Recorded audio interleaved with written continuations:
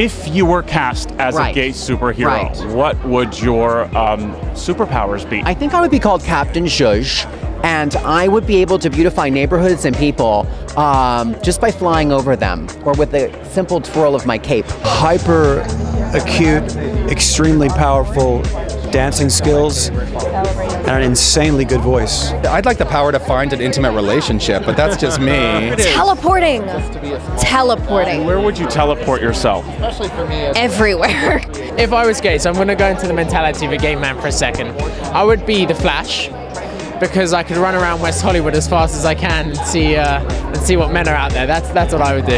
I think like Superman. I mean, that's kind of the everyman, you know, the name itself, Superman, where it's just like he represents the American way, the idea that freedom and justice for everyone is what we should all aspire to. Instantly decorate a room, you know. Yeah, I think it would be probably seduction. I'd go around Hollywood seducing all of these beautiful women that I'm surrounded by. Someone who could change people's hearts. Fabulous, fierce, funky, ferocious. I think your gay superpower is viral wedding videos.